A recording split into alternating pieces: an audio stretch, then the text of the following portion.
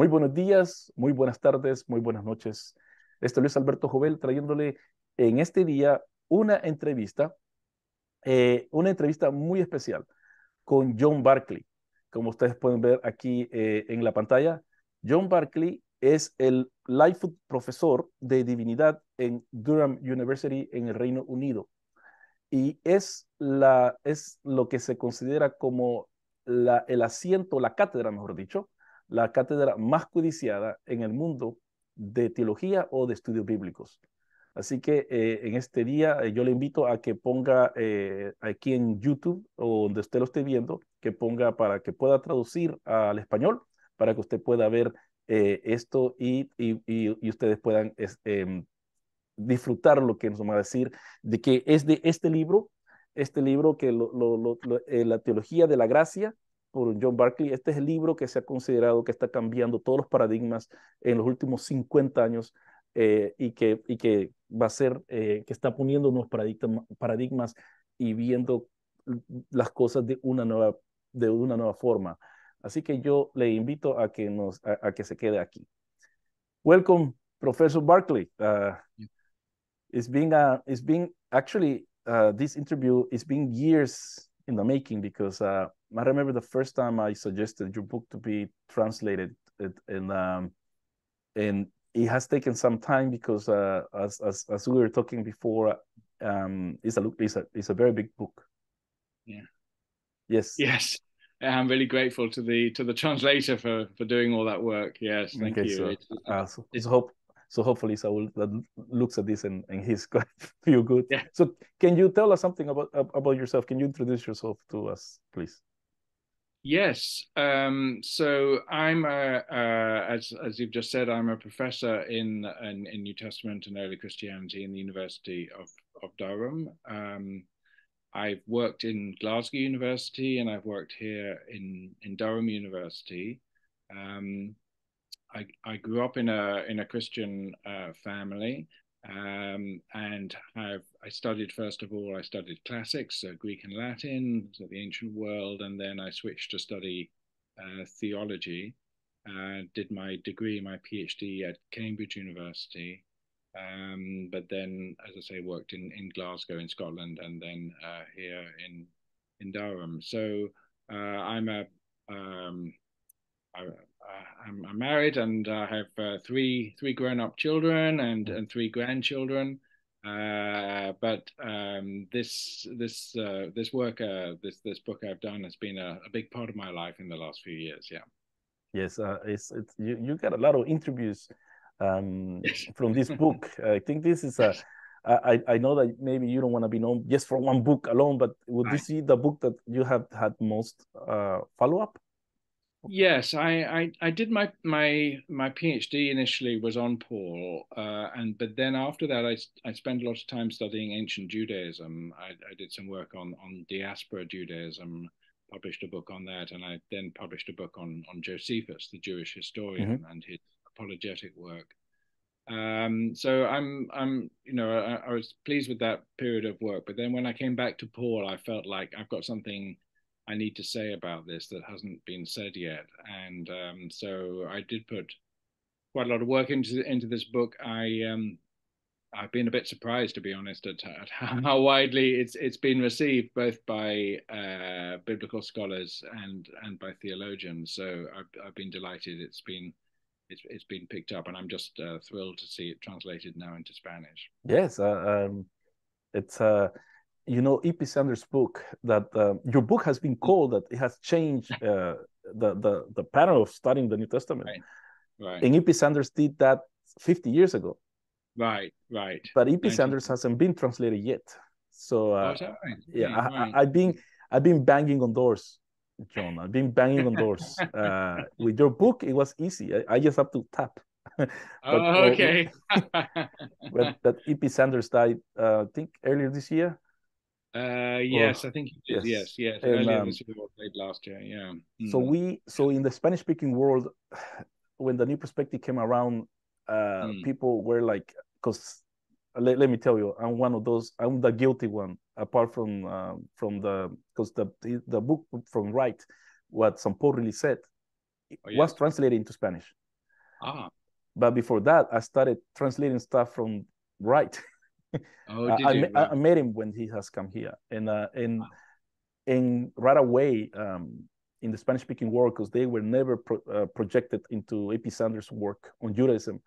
Uh, I was called, and Entero was called heresy. This is heresy. Okay, right. Okay.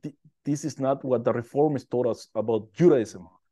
Okay. Right. But Right. I always go Yeah. back. But the reformers didn't have the this is cross. Reformers Right. didn't have Right. a lot It's of true. stuff. Yeah. Yes.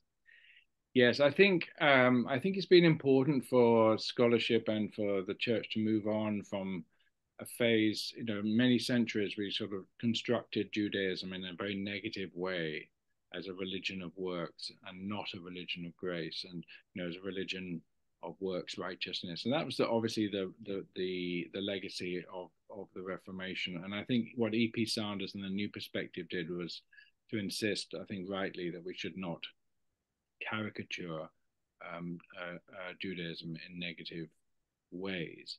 And so what I was trying to do here was to say, well, let's look at open this question again, and to see actually whether there are different configurations, different understandings of grace. That it's not as simple as saying it's all about grace. You have to say, well, what are the different understandings of grace? And so, as I've said in this book, grace is everywhere in Second Temple Yes. Judaism, but not everywhere the same. And Mm. that helps to break up the kind of monolithic way in which E.P. Sanders described the pattern of ancient Judaism, and helps us to be more precise, I think, but more nuanced in the way we discuss this. So what are you saying, John? Is that we as Yes. Protestants we can move on from the reformers? Yes. Well, I'm saying that the Reformation reading of Paul was in many respects brilliant and very appropriate to its time. We have a lot to learn from it still, but we also have to move on in terms of we have new historical understanding of the ancient world, Mm. and we have a new task, as it were, now, and to make Paul understandable and to make the gospel understandable in the present era. So I do think we have to move on from some of the negative ways that the Christians have talked about Judaism. Yes, we have to move beyond Luther and Calvin in that respect. Before But then, yeah, that's right. before I get into the questions, I just like to ask you the question that I asked you that I was going to say before we started, that how can you be a philologist, an expert in ancient writings, and yet be a believer? Because in Latin America, there's this movement that either if you are a person like you shouldn't be a believer. You should. Christianity is just history, that we should look at it, and there has been such a shift to even insinuating that the real people who know Christianity are people like Q, who have a PhD, who work in the classics, but not the Christian, the person who's showing up every Sunday, helping his community, doing what the book says that you should do. Right, right, So how can you still be a believer right. and still be considered, even among your peers, even among non-Christian peers, one of the best persons that knows the ancient world? Right. Well, I don't think it's an either or, and I think that sort of either or, either you're a good historian or you're a believer. I think that's a false dichotomy. I can see why, in the culture wars in the United States, for instance, this either or might grow up, but I don't think it's either necessary or helpful, because Christian faith certainly, requires taking all the historical evidence carefully and seriously, and we want to be the best, historians we can be. But I don't find the history. It may challenge certain parts of the traditional Christian belief, but it doesn't challenge to me the core elements of my faith. And actually, for me, what the questions this book is asking, and really the questions I am asking, are about, as it were, the meaning of the whole, the meaning of the world, and the meaning of God's action as creator and as giver, and as the one who revealed himself in Jesus Christ. And I don't find that incompatible at all to believe in God. I don't find that incompatible with my historical knowledge. As I say, maybe some parts of my initial evangelical upbringing, I've had to rethink a bit as I've gone through my scholarly work. So it's not been entirely kind of straightforward. And because I think my faith has sometimes been quite fragile. Early on when I was young, my faith was quite fragile, and even a small kind of historical question would really upset me. But now I think I've got a larger perspective, as it were, as to what really counts, what really matters for the sake of the gospel, what the larger picture is about. And so on some historical questions that people fixate on, did Paul write the pastoral letters or whatever? I'm prepared to be quite flexible on that, because it seems to me what matters is the good news, really, as the reformers would say. It's about, has God acted in Jesus Christ to save and to reconfigure the world, and that seems to me still something that's that I believe, and that I is part of my identity as a historian and as a scholar. Yes, I think comes down also to the methodologies we choose to ally to make them our allies. Yes, that's right. I mean, I think sometimes people say, "Oh, well, you've got to use critical theory, as it were." And I'm saying, well, there's different kinds of critical theory, and some critical theories that people use to do their historical work, for instance, are designed to be are designed to be anti-theological, are designed to be critical of religion and of theology. And I think it's important to say, well, why should we adopt those critical perspectives? They are, they're the products of a post-Enlightenment period of Western history, and we have the right to question that period of history, and the right to question whether those are the necessary tools. I think theology is also a critical theory, and therefore, when I bring my historical work and my textual work in conversation with theology, I'm using another kind of critical theory, but one that I think is perfectly justifiable. And they both have the same right to be in the market of ideas.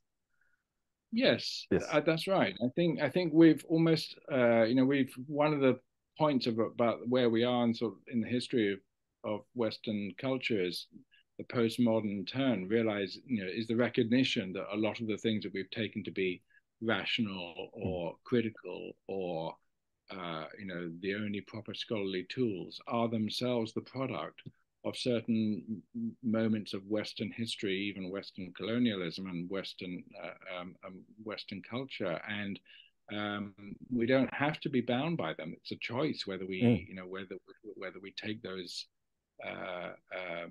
as our guiding ideologies. Yes. And it seems to me that the Christian tradition has its own intellectual resources, which are, have to be brought into conversation with what we find from history and science and so on. But they are perfectly respectable and indeed very fruitful intellectual resources for doing whatever we do, including historical work on the Bible. Thank you, John. Because coming from me, nobody listens to. Coming from you, I hope that people will take more notice. Right. Well, my first question is: can you provide an overview of your book, an overview of your very thick book, Sure. Paul and the Gift, and explain the main thesis or argument you put forward? Sure. So the first thing I do in this book is to put Paul's language of grace into the larger domain, the larger field of gift, because the language Paul uses, and he uses a mixture of different terms, is all part of a single field of how people talked about gifts in the ancient world. And one of the things I do immediately in this book is to say, yeah, but we need to be careful, because our assumptions about gifts and how they work, for instance, our assumption that the best gift is a gift given with no strings attached, with no expectation of return. That's our assumption, but it may not be Paul's assumption. So I do some work with the anthropology of gift to look at how gifts work in different cultures, and ask first questions like, when Paul uses gift language, what does he mean by it? And then the next step in the book is to say, well, when people talk about the pure gift or the absolute gift or the free gift, they're often drawing out a concept to an extreme point. They're clarifying or purifying a notion. But my argument is that there's several different ways of doing this, so that some of the battles during Christian history about what we mean by grace are not because some people believe in grace more than others and others believe less, but that they're understanding this concept in different ways, what I call there are different perfections of Yes, grace, different you, I put him down here, but I'm gonna have to translate 6 dimensions of the perfect gift, you said. Yes, right, The yes. superabundance, singularity, priority, incongruity, efficacy, and non-circularity. That's right. That's Yes. right. So The chapter 2. I'm we jumping. haven't time to spell all those out now, but my point is they're not a package deal. You don't have to take, if you take one, you don't have to take them all.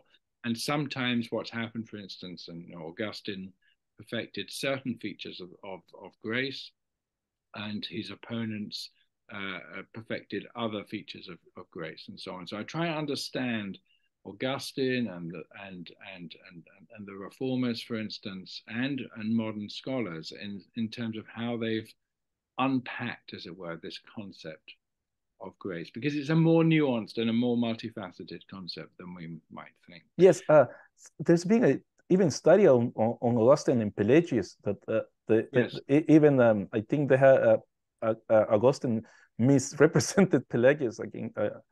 Yes, well, I think Pelagius is a more complicated figure than the negative, image that we sometimes have for him. And Augustine himself became, quite extreme in the end of his life, in sort of pulling on certain threads, as it were, in the tapestry of grace. But I've tried to understand, not so much to judge, but just to understand what's happening when people insist that grace must mean this or must mean that. And one of the things that's helped me do, and the next stage in the book, is to say, well, how was grace understood in Second Temple Judaism?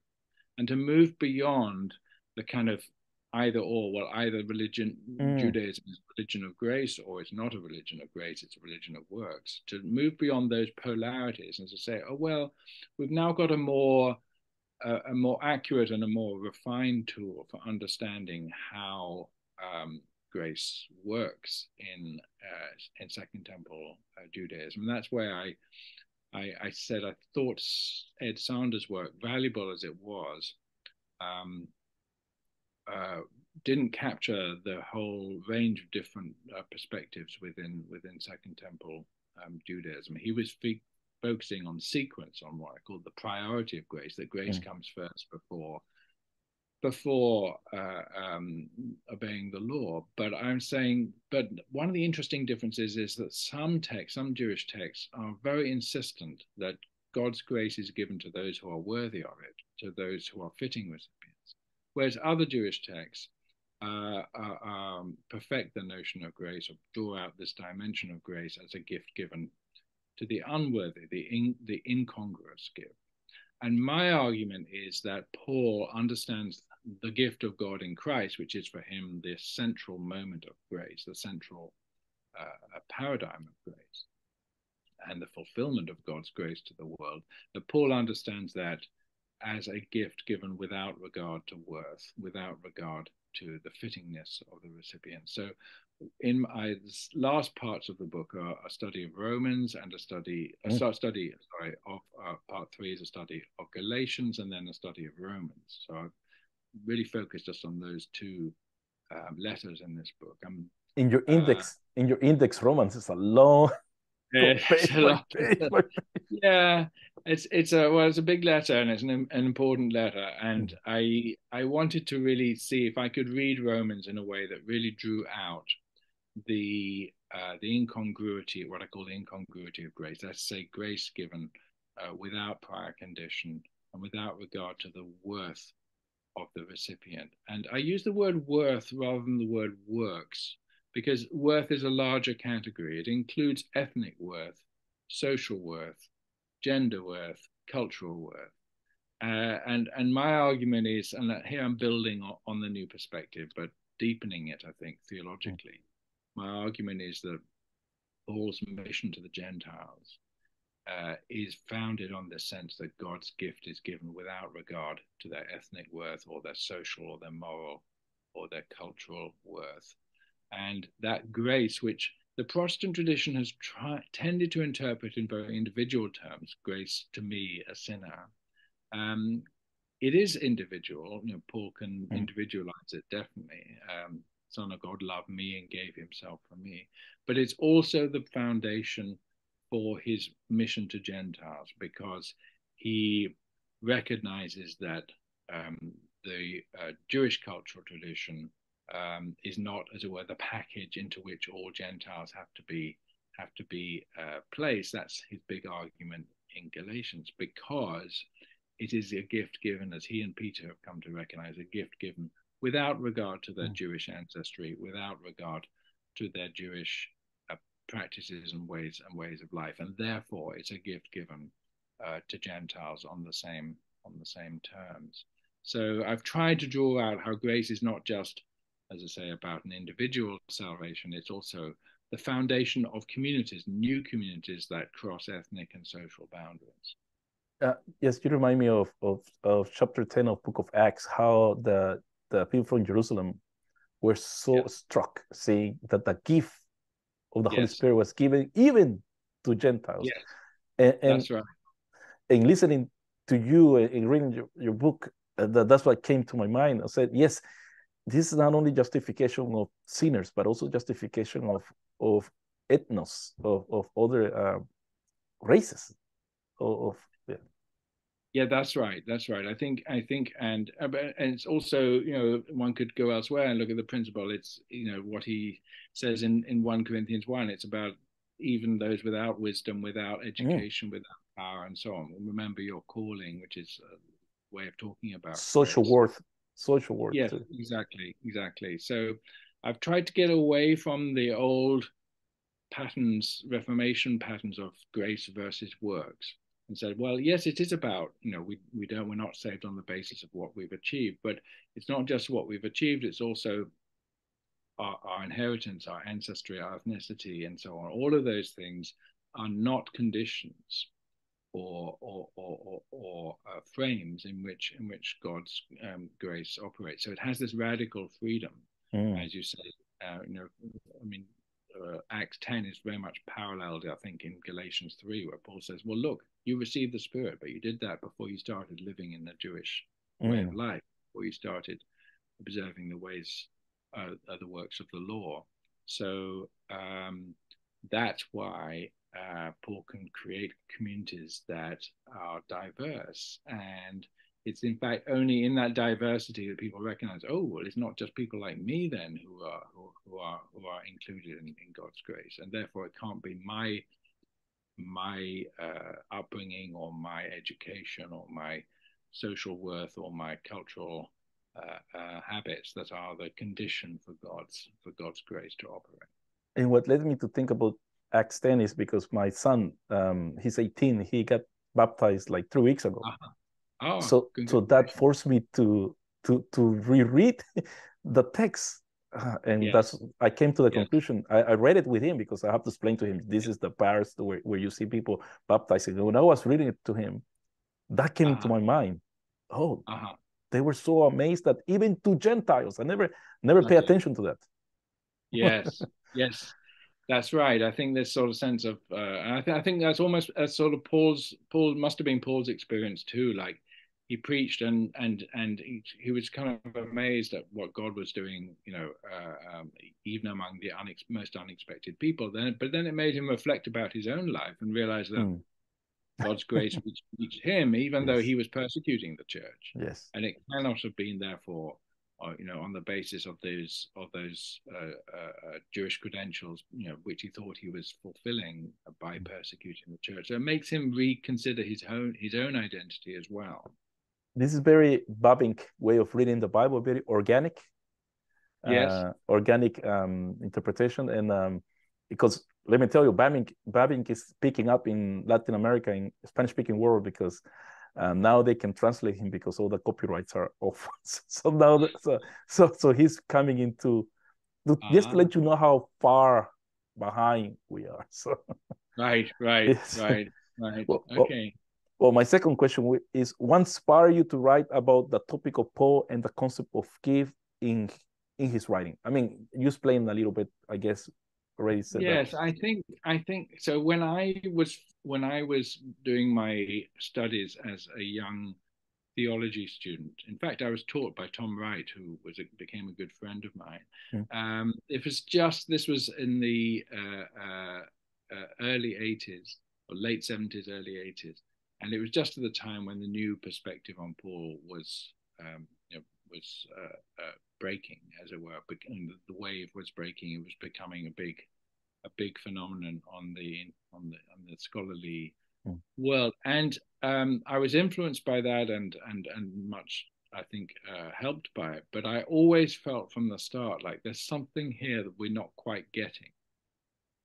And although for a time, I pursued the kind of social questions that the new perspective raised about how were Paul's churches formed, how do they mix Jew and Gentile, and it became in the 1980s an important period of time to explore the social history of early Christianity, and I fully participated in that. But I always felt from the start there's something we've not quite got theologically here about the significance of grace, but I couldn't put my finger on what it was, and I couldn't see in what sense I would disagree, although I felt I did disagree with E.P. Sanders at an important point.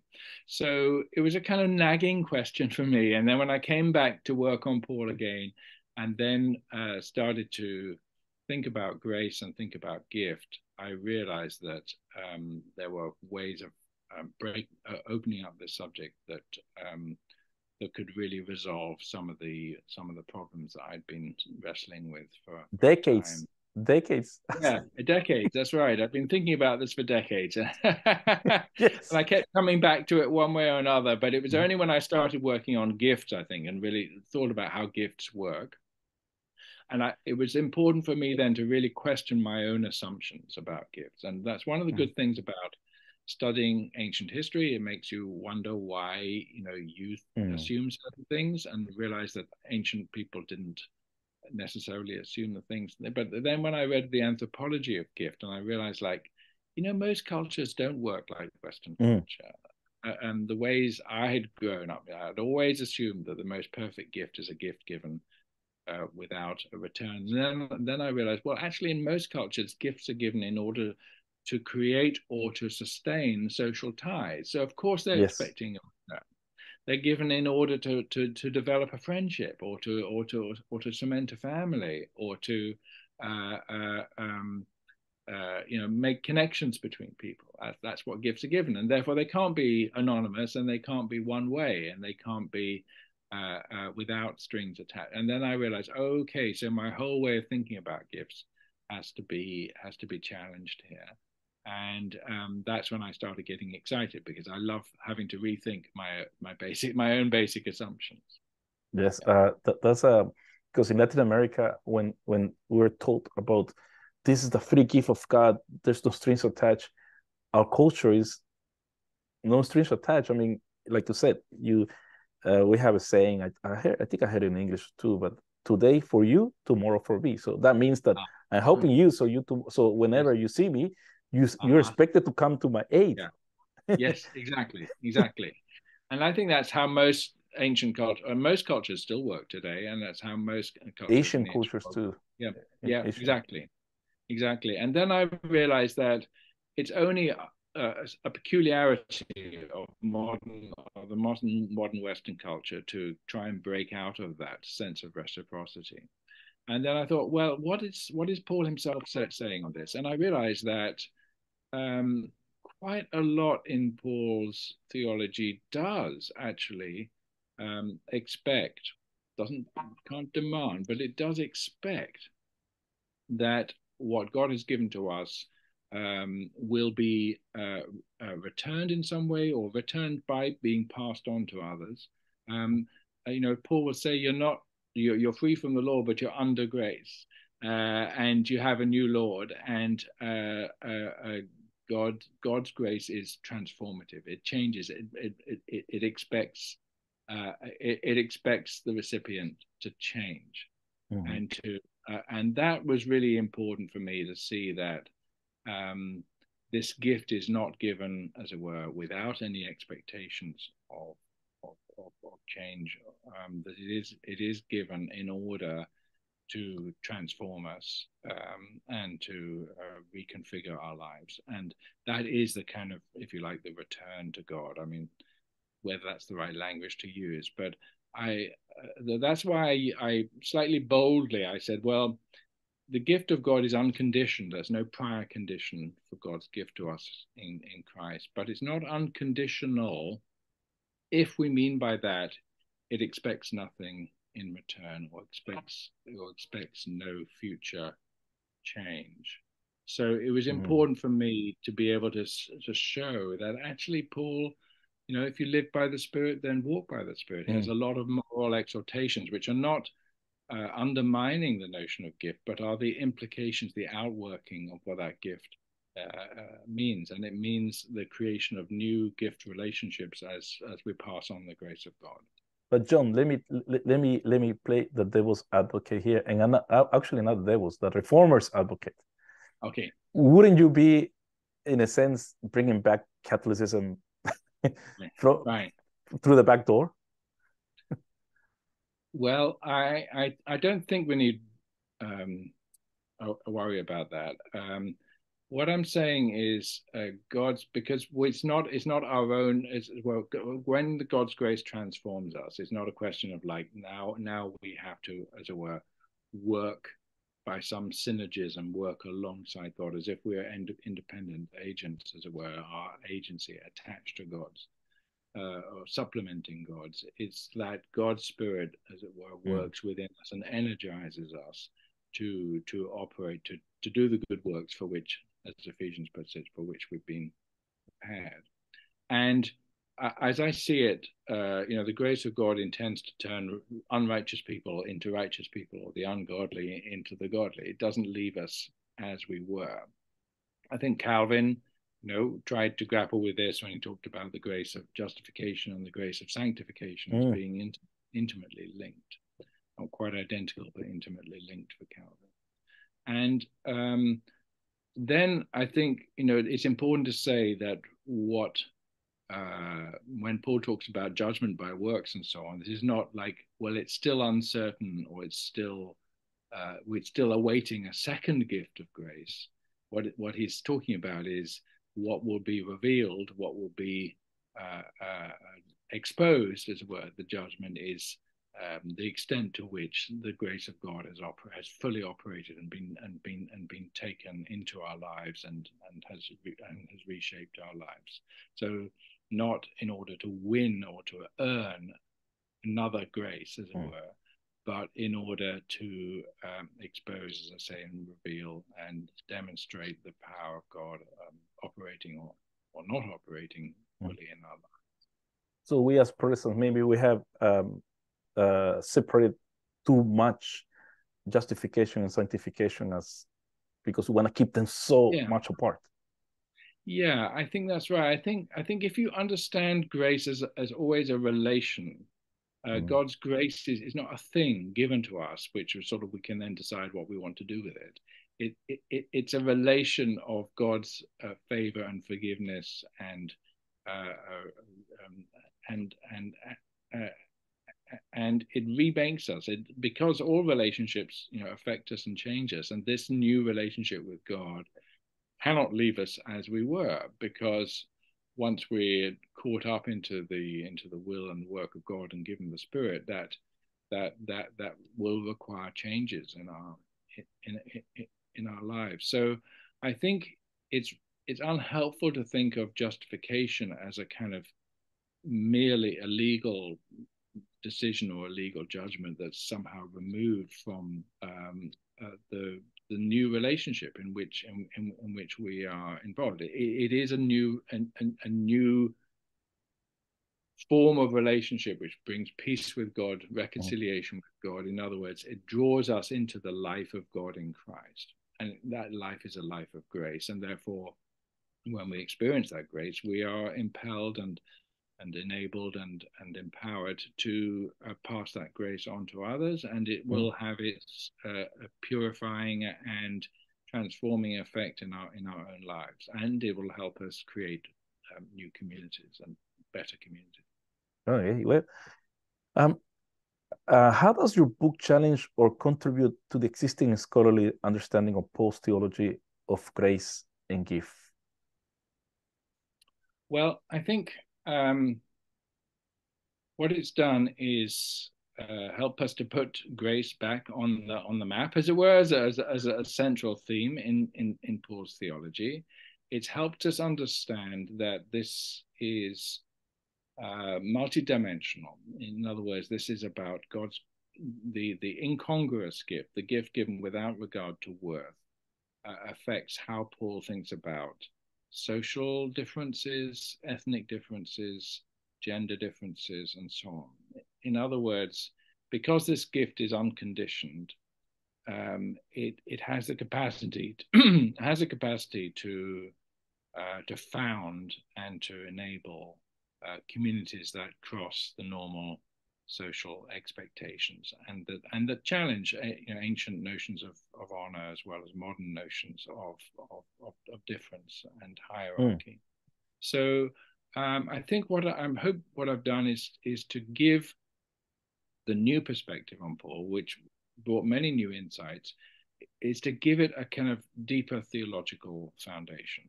So it wasn't just that Paul thought that it's bad to be exclusive or on some philosophical grounds, or it's bad to impose one culture on another on some kind of political grounds.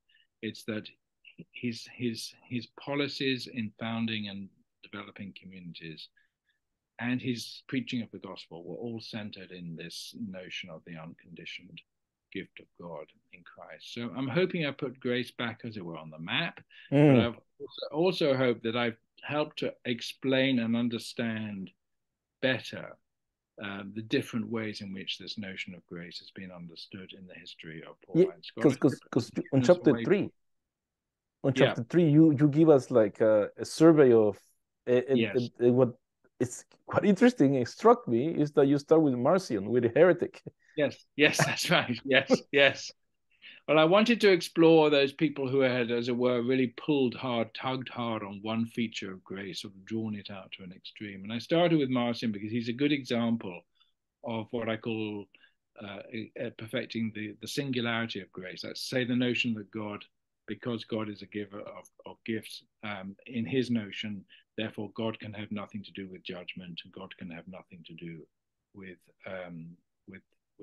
anything of what he thought involved causing harm. So that's why Marcion said, well, the God of Jesus Christ is a different God from the God of the Old Testament. And I'm saying that can't be right, obviously, in reading Paul. But I'm trying to understand why Marcion would go that way, and whether it's necessary to understand grace that way. And I'm saying what he's doing is developing one dimension of grace, but he's pulling it in such a way as to finally clash with what Paul himself says. So I think it's I've used these sort of more extreme examples, as it were, in the history of Christian thought in order to clarify that this notion of grace can be used in many different ways. I mean, it's still used by some to say, you know, well, if God is a God of grace, then we can't talk about judgment and we can't talk about the wrath of God at all, or we can't talk about. And I'm saying, no, that can't be right, because Paul does talk about those things while also talking about grace. And it's important to understand the grace of God as the grace of the judge, as it were, who is seeking to correct wrong and to root out evil out of the world, because his grace is the story of his self-giving love into the world, which must exclude anything that damages God's loving purposes. But I also enjoy on this chapter that where you give this survey, how you also show not only how the concept of grace has gone through the ages, but also even through the life of one person, in this case, Augustine, how in his younger days, he was more graceful. In his later days, he was less grateful. Can you just talk just to Yeah, this question? well, Augustine, I mean, he went through some significant changes as and there's a certain sense you can see the logic in his thinking as he explores more and more what grace might mean. But he ends up with a kind of, as you know, a kind of double predestination, that some people are predestined to grace and some to wrath, which is very influential in the Reformed tradition, in Catholic tradition, in the Calvinist tradition. Sorry, but I'm saying I think what I'm saying is you can go that way, but you don't have to go that way. And if the evidence in Paul's letters does not support you, then you have to say, hang on a minute, why have I developed the logic of grace in this way? It has a kind of logic to it, but it's not necessary. It's not, you don't have to perfect grace in those terms. And what seems to me kind of really significant here is that we pile on one kind of perfection after another. We try and sort of extreme find the next extreme, that grace, to be pure, to be really free, must be this, must be that, and we draw out certain kind of logic which is not necessary, and it sometimes ends up contradicting the gospel rather than expounding it. And this is what happens in Latin America. Again, this is from a Latin American audience, that right. Even Augustine changes through his lifetime, and when I say things about Augustine, people say, "No, you're lying. He wasn't like that." I said, "Yes, well, his earlier self, he was more open to and wasn't into this how can I say, pre-double predestination. So people change. My next question, it's a very broad one, because in your research, what did you find to be the most significant aspects of Paul's understanding of the gift and its implication for his theology? Because this is big. Yes, I think for me, the most important thing was to try and explore what were the dimensions of this notion of the incongruous gift, the gift given without regard to worth. And that was a central theme I wanted to explore in Galatians. It made sense to me of Paul's Gentile mission, and made sense to me of the way he interpreted scripture and the way he interpreted his own life history as well. And in Romans, it made sense to me of Romans 9 to 11, how he understood the history of Israel and how he understood the future of Israel. All of those things revolving around the sense that God's mercy is not conditioned by, is not limited by, is not restrained by our human worth or our, the fit with us. So this is in the ancient terms, a very, very radical notion, because gifts are given, people are anxious about giving gifts well and giving gifts to the appropriate people. You don't give an important gift or a significant gift to somebody who's not worthy of it in some sense or another. And so it seems to me there's something radical and something hugely creative in expounding a theology that God's gifts, God's grace is given in Christ without regard and even in the absence of worth. It gives us our worth, as it were, rather than acknowledges a pre-existing worth. And that makes a whole heap of difference in the way we regard one another, actually, that we don't look for, who are the fitting people who are deserving of being part of this community or deserving of being part of my friendship group or whatever. That there's a explosive creativity here, which I think explains why Paul's communities were so novel and were so challenging to social norms, really, because he is trying to create communities founded on an unconditioned gift. And I also like to mention that in your chapters 6 and 10, you also take on the possible sources of this understanding from Paul, and you go to Second Temple literature to understand what he's talking about. Do you think he was so much influence, or it was just the thought of the day within his own Judaism? Yeah, I mean, I think it's important to see Paul as a Jewish thinker. You can't understand him unless you understand his scriptural foundations and the world of his thought, which with its presuppositions about God and about Israel and so on. So I think Paul has to be, is only well understood if understood in that intellectual context. But I'm saying that it's more varied. There's more variety. There's more difference among Jews of this period. So I use it as a way of making comparisons between Paul and Second Temple Judaism, but different texts. There's some texts from Qumran, some texts from apocalyptic literature for Ezra. I compare him with the Wisdom of Solomon. I compare him with the Jewish philosopher Philo.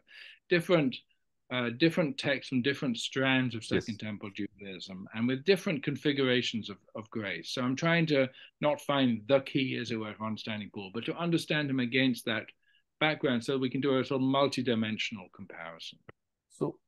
So Paul was, and this is a question that this is because I heard you love Bullman, you like how he, but he believed that Paul was mainly Hellenistic thinking into his writing, but to me this goes against that trend. Yes, I don't think we need to sort of just separate out, well, is he Hellenistic or is he Jewish? Because the Judaism, in which he operated was itself very influenced by Hellenism. So I don't think it's helpful to sort of have an either or here. And I do spend a bit of time in the first chapter, talking about gift giving in the Greek and Roman world, which I think is, a very important framework for understanding Paul too. So I think I think I'm building on the sort of post-Bultmann era, which we have found many fruitful ways of comparing Paul with his fellow Jews. But I'm saying that's a more complex task than just saying Judaism is X and Paul is Y, as it were. That's not a helpful way of setting up the conversation, and to see Paul in dialogue, as it were, with various strands of Jewish thought, then we can see from that, like, where does he stand out? And I think he stands out not only in believing that the gift of God is given in Christ, but in the rigor and the practical ways in which he demonstrates that the incongruity of that gift creates a real practical difference in the ways he forms communities. So yes, to finish up this question, to me it looks like Paul is one of those. It's one of the expressions within Second Temple Judaism. Yes, yes. I think I'm happy to use that term as long as you recognize that Second Temple Judaism is a very diverse thing. Diverse. Yeah. Well, next question: could you elaborate on the historical and cultural context, and this what you just mentioned, chapter 1 and 2, of the gift giving during Paul's time, and how it influenced his theological development? And what you just mentioned, it came to my mind, yes, because he's dealing with Gentiles, so he has to relate to the gift so they can understand it. Yes, that's right. I think it's important that to understand that how gifts operate in Paul's in the cultural world in which he inhabits, which is the Greco-Roman world, where everyday relations of gift are happening all the time in terms of people helping one another out, and what you do for your neighbor. Mm. As you say, one day you expect some sort of help in return. That sort of ethos of reciprocity of mutual support. So I think um, it's important to see that it's important to understand where Paul is different and where he's not, as it were. And I do think he expects that gifts create relationships or sustain relationships, and that they involve reciprocal relations. And therefore, he's not an advocate of the sort of top-down, one-way gift that we sometimes think of charity as being, top-down from the higher to the lower, and one way. And I'm thinking, no, actually, that's not how people thought about gifts operating in the ancient world. Even if they were top down, even if they were from the superior to the inferior, there was always some kind of response and some sort of return, at least of honor. So that's why I think it's worth asking then, and that's what I explore through the rest of the book. Like, does Paul expect the gift of God to be received without any further implications, without any further expectations, or does he expect it to draw us into a relationship with God, which is going to change us? And I think that's what that's what alerted me to explore the kind of relational dimensions of gift, and the gift will bring us into a new sets of expectation. Even Paul will use the words of obligation. Yeah, because it's quite out of the question that you receive a free gift and Right. then you become antinomian. Yes, Yes. that's right. So when Paul says, "Well, you've received grace," and then so does that mean we can carry on sinning so that Mm. grace can abound? This beginning of Romans 6. He said, "Well, clearly not." And you think, okay, so his logic is not quite the same as our logic that, well, it's a free gift, so therefore I can do what I like with it. Yes. You think, okay, so the free gift, if you want to use that term, means it's free of prior conditions, but it doesn't mean it's free of any further expectations. Mm. Uh, so It has strings attached afterwards, yes, after the fact. that's a way of putting it. Because Romans 6 goes on to talk about, well, you're slaves. You're free from uh, injustice or from sin, but you're not free from righteousness, as it were. You're now slaves to righteousness, and he used that Mm-hmm. very strong language. And of course, he talks about, the primitive Christian confession is Jesus is Lord. The gift that you've received brings you Yes. into a relationship to Jesus as Lord or Master, and that can't leave you, free to do whatever you want. So I think that's what I want to bring out, that notions of the free gift that lead to antinomianism or libertinism or license or whatever are just not reading Paul well, and that's because we've Paul's notions of gift are haven't been perfected or drawn out or distorted, I think, in the way Mm. that some modern Western notions of gift have been. Well, let me move on because we're running out of time. Yeah. Um, um, Question 6: were there any particular passages of or texts in Paul's writings that stood out to you as crucial for understanding his theology of gift? And I know that you've done your PhD on Galatians, and like I Yes. said, your index is humongous for Romans. Maybe can you pick one of each? I mean, one of each Uh, book. yeah, I mean, I think the whole of Galatians, I kind of wrestled again and again with the whole of Galatians, but I think uh, I think for me, I mean, a passage that really kind of came alive for me in a new way, in Romans, was Romans 9 to 11. I tried to grapple with it. It's very, very difficult chapters about Paul and Israel, but I think I saw a way in which those chapters, sometimes they're regarded as contradictory, as if Paul suddenly changes his mind in chapter 11. But I think I saw how Paul understands the grace of God, the mercy of God, the unconditioned mercy of God is what constitutes Israel from the start, what allows God's faithfulness to remain to Israel despite unbelief, and what will be the root, as it were, of God's future salvation of Israel. So I think, to me, like, if there's one passage that kind of suddenly clicked for me, it was Romans 9 to 11, which is the last chapter in this book, and it's not accidental. It's the last chapter. It's sort of kind of part of the climax of the book. Well, that's what I wouldn't say. Like climax of the covenant. That's also N.T. Wright's thesis. Yes. Yeah. Romans 9 to 11. Yeah, Romans 9 to 11. That's right. We'll have to return to that and give an explanation of it at some point. And for me, I read it a bit differently from Tom Wright, I have to say. But for me, it's kind of like Paul's motto that keeps that really works there. I think through Romans 9 to 11 is, God will have mercy on whom God will have mercy, and that's simultaneously very unsettling because it's not in our hands, as it were, it's in God's hands. But that's also simultaneously comforting because God, as Paul puts it, has consigned all people to disobedience that he may have mercy. I never thought of that.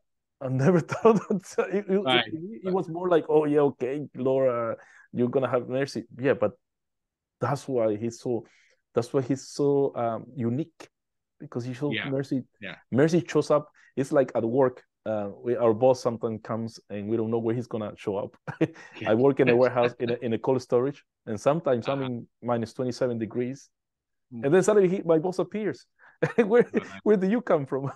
Right. And that's how and that's why I see it now. But like what you're saying, the Lord shows up. Okay, I'm gonna have mercy on you. Why?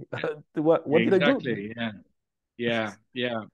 And it's that sense, like the whole of, as it were, the universe or the whole of history is sort of oriented to God's mercy, but we can't work out how or why it's going to operate, which is why Romans 9 to 11 finishes on this kind of note, like, well, who knows the mind of God, as it were, who could tell God how to operate? But the leitmotif right through Romans 9 to 11 is, well, God works in surprisingly merciful ways. Number 7, what are some of the key implications or applications of post-theology of key for contemporary, because we're Christians, for contemporary Christian thought and practice? Yes, well, that's what I'm exploring further now. I'm thinking about. I'm writing another book, a sort of follow-up to Paul. Okay, so this is a preview. We get the first fruits. Yeah, I mean, I have thought a bit about this, though. In terms of, so at one level, at the personal level, it's like we our culture, particularly our young people, really struggling with self-worth and with self-esteem, and we criticize each other, and social media really helps to undermine people's sense of worth. And I'm saying the basis of our worth is not what we are, we've achieved, or what other people think of us. The base of our worth is the love of God in Christ. So I've been trying to think through the kind of psychological implications of this in terms of how we help people understand that they are loved, as it were, and given worth, even if they don't feel they have it. So that's why the language of worth is important for me. It's not just about what you've achieved, your works. It's about your ethnicity, your body shape, your cultural traits, your etc. Very contemporary issues that we face.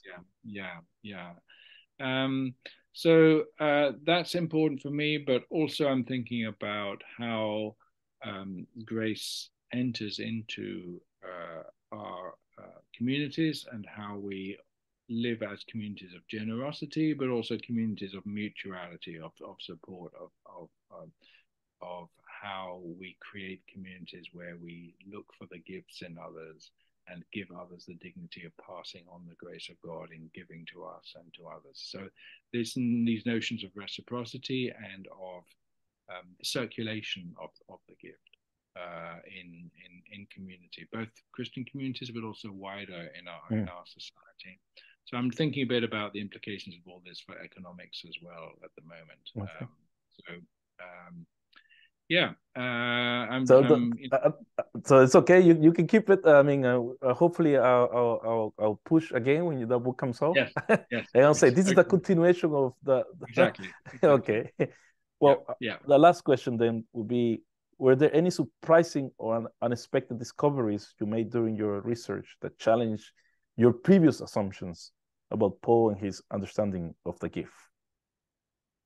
Well, yes, I think to pick up a theme we've discussed before, I think when I first started, I assumed, and this was just how I was formed by my culture, that God's gift would be one way, would be unreciprocated, would be best, as it were, if it laid us under no expectations or obligations. It would be free of I think that's how I started, like kind of, well, surely the grace of God is free in every sense.